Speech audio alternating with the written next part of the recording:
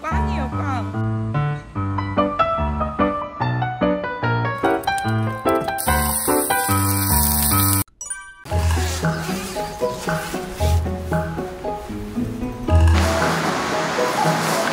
여러분 안녕하세요. 아침이 밝았습니다. 정말 푹 잔 것 같아요. 데킬라입니다. 지금은 아침 8시고요. 밤새 비가 왔고 지금 그쳤습니다. 한번 나가보겠습니다.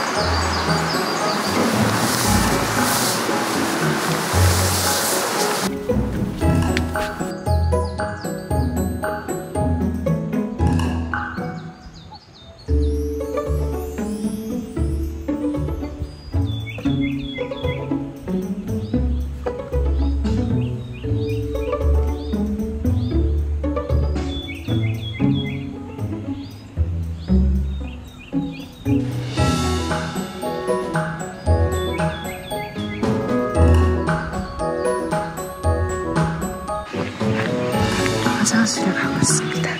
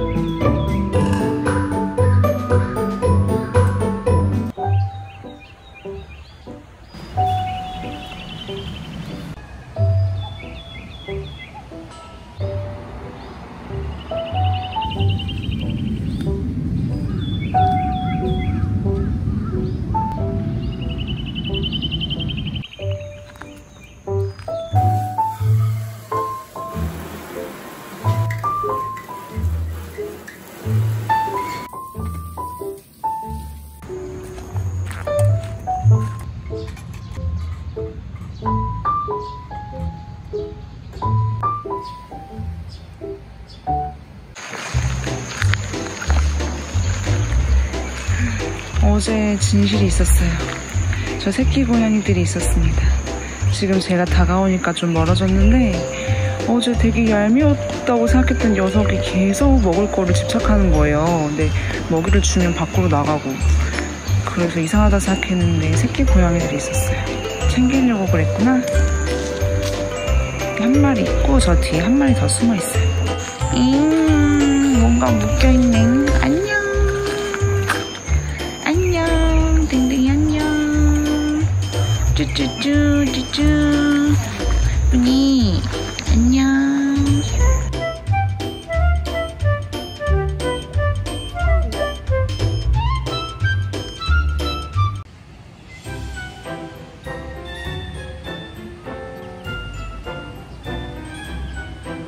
지금 아침 계곡으로 놀러 가려고 하고 있는데 비가 조금씩 내려서 어떻게 해야 될지 일단은 가고는 있습니다.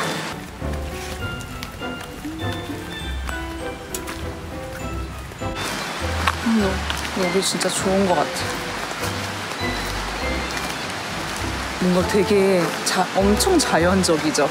다른 곳도 당연히 자연적인데 여기는 뭔가 풍부해요. 뭔가 여러 가지로 풍부해요. 뭔가 예뻐요. 푸릇푸릇.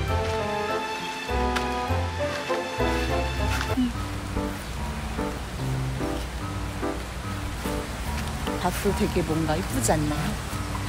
걸으면서 보기만 해도 힐링.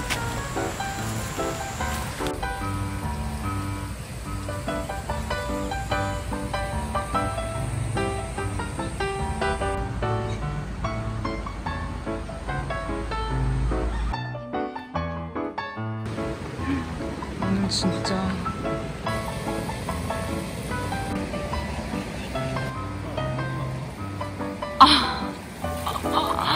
뭐야. 아니 여기 물고기들이 다 조그마더라고.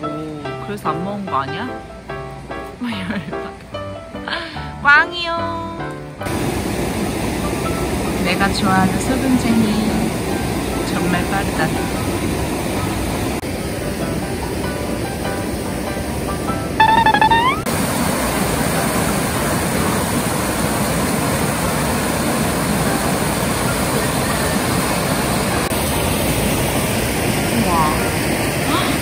신기한 장갈이다.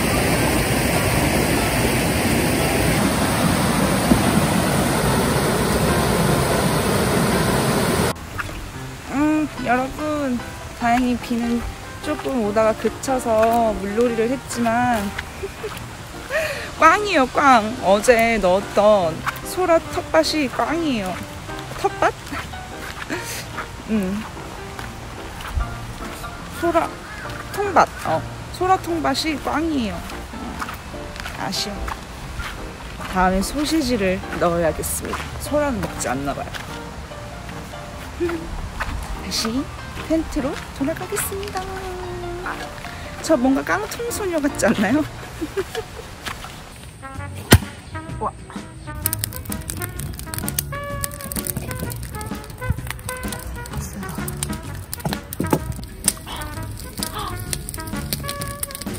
어마어마하다, 어마어마해.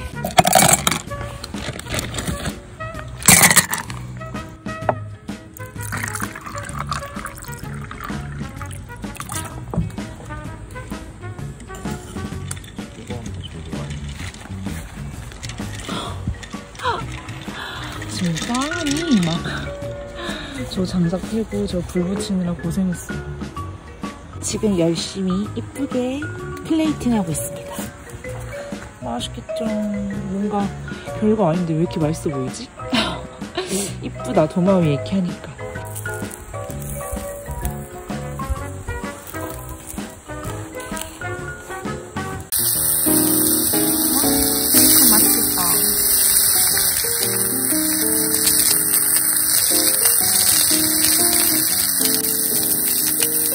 진짜 이쁘다.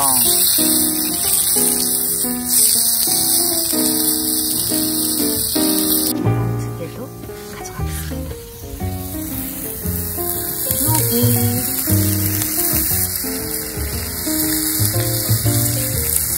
정말 오빠는 이쁘게 요리를 너무 잘하는 것 같아. 너무 좋아서 모든 일이 진짜 힘들 것 같아.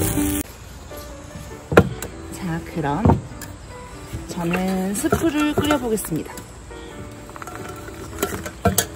샀던 머쉬룸 스프. 그냥 이것만 넣으면 되나? 물 안 넣고? 그냥 끓는 물에 봉지째 넣는 거야. 물 타는 거 아니야. 그냥 끓는 물에 봉지째 넣고 먹으면 돼요. 되게 간편하죠. 물을 끓여야겠습니다.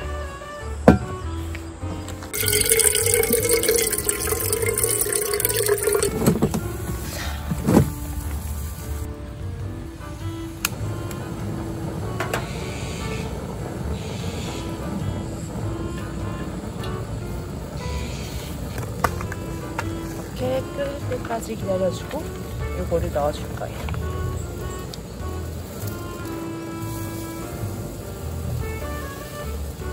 그러는 동안 저는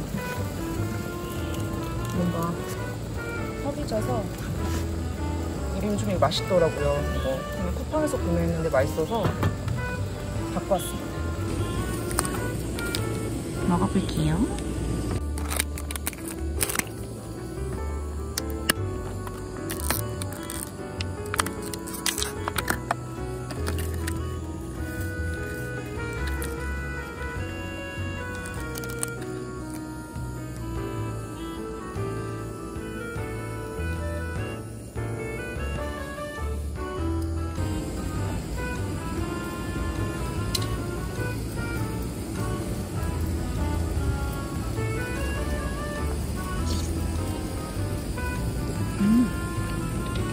맛있어.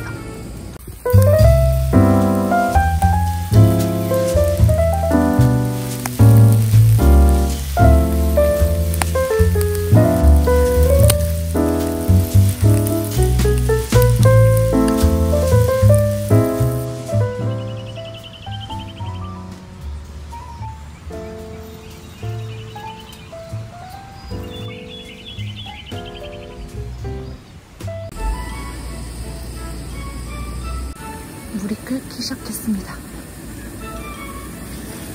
머쉬룸을 투하해주겠습니다.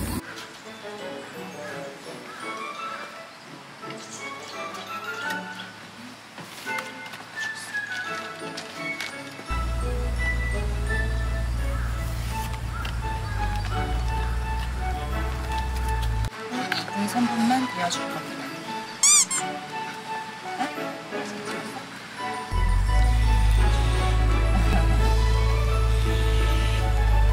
뭔가 집에서는 빠르게 할 수 있는 것들을 캠핑장 오면은 뭔가 이렇게 여러 가지 일들을 거쳐서 하잖아요. 장갑도 끼고 이런 것도 되게 조심해야 되고 그래서 음식이 더 맛있나 봐요. 이 스프 하나 끓여 먹는 것도 뭔가 물 끓이는 것도 조심스럽고 그렇습니다.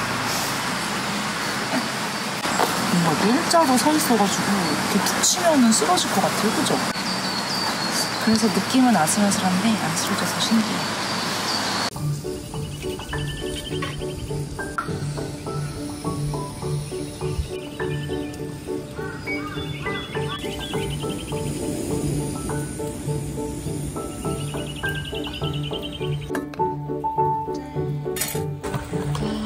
세팅을 하고 있습니다.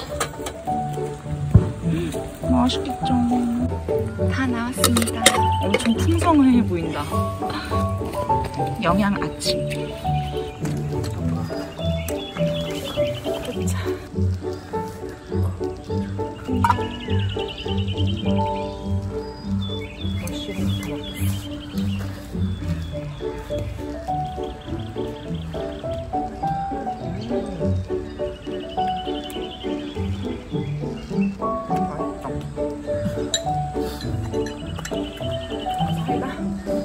귀여워, 사이다. 우와.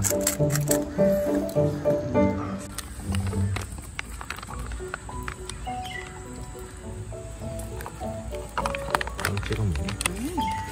맛있겠다. 오, 버섯 치즈 향이 확 올라오네. 네. 감사합니다. 빵 찍어 먹으면 진짜 맛있겠죠? 그리고 너무 귀엽지 않나요? 이 칠성사이다. 저번에도 보여드렸지만 그때 못 먹고 쟁여두고 있다가 오늘 통게 오늘 사이다 먹어야겠어. 귀여워. 풍성한 아침.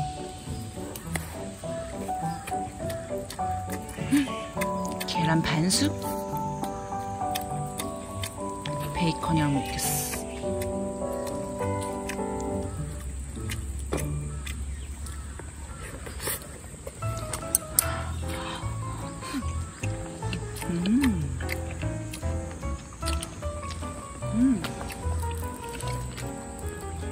베이컨 맛있어. 찍어 먹어보겠습니다. 응? 여기 소시지 껴넣는 건가? 그래.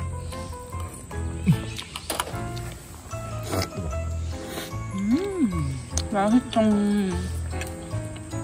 담궈놨다 먹어야지.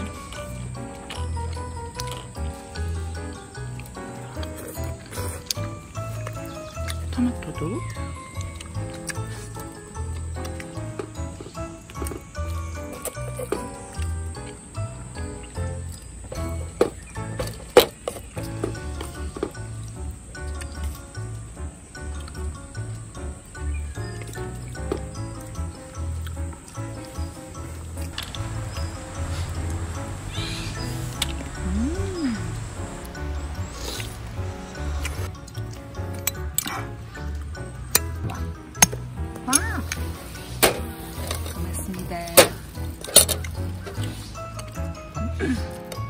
짠.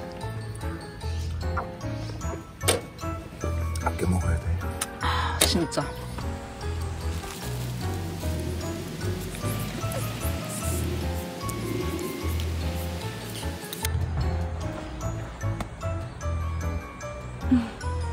잘가.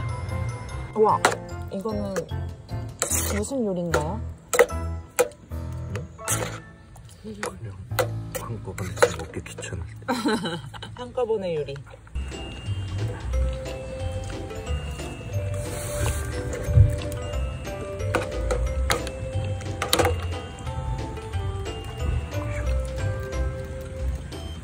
미니 빠네.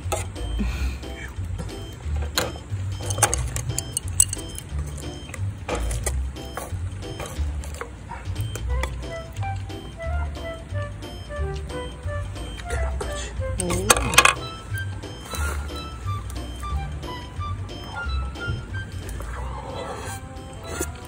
어때요? 여기다 해줘.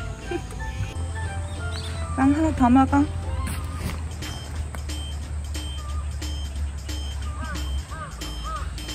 이거 쫄탱이에요. 야. 저거는 맛있게 먹어.